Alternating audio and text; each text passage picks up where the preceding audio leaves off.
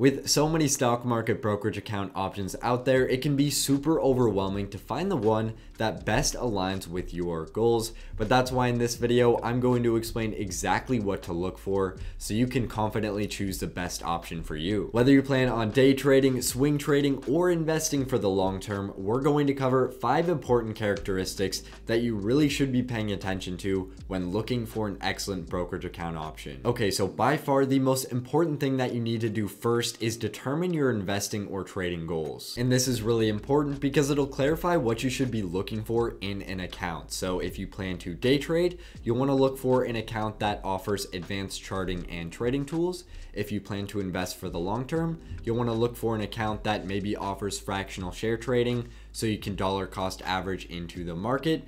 Or maybe you're a really conservative investor looking to invest in fixed income securities like bonds.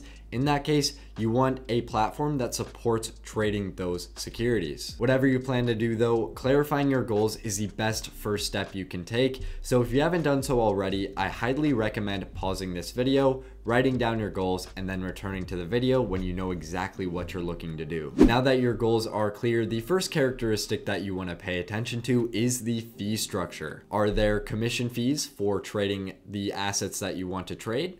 Are there account minimums? And are there account fees? Many legacy brokers like Charles Schwab have slashed their commission fees in recent years because of the newer kids on the block like Robinhood and Webull. So to find a brokerage that doesn't charge trading fees for stocks and ETFs is, to put it in an elegant way, pretty damn easy. But the story is a little bit different for those looking to trade more advanced securities like options, as the number of commission-free brokers drop. Swinging back to Charles Schwab, while they do offer commission-free investing for stocks and ETFs, they still do charge a fee for trading options. But either way, whichever platform you're looking at, make sure that you understand the fee structure for the types of assets you plan to trade. Number 2 is especially important for beginners, and that is access to a paper trade portfolio. When a broker offers this, you get to practice trading the live market with fake money, so there's zero risk on the line. This is a great way to get comfortable buying and selling, getting comfortable with the platform,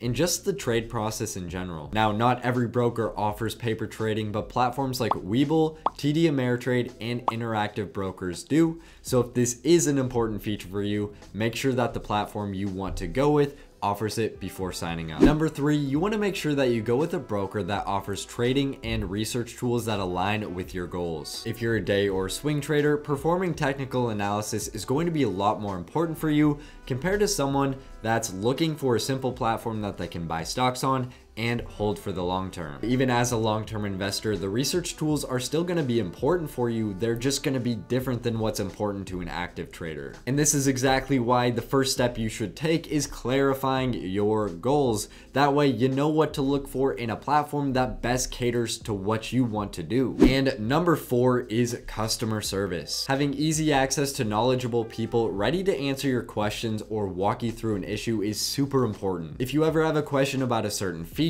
about your account, or you just need help understanding something, you should easily be able to pick up the phone or live chat with someone who can walk you through it. Charles Schwab is a prime example of this, as they offer a live chat feature plus the option to pick up the phone and talk to someone almost instantly. They're always super friendly and professional, which is a characteristic you want to look for in a good brokerage platform. And number 5 is education. Finding a platform that offers a goldmine of educational content can mean the difference between a bad investing experience and a really great one. Some of these resources include videos, guides, tutorials, tips, and more, which can all come together to help you become a super knowledgeable and skilled investor. Even just spending 30 minutes per day learning something new through your brokerage account can put you so far ahead on your trading or investing journey.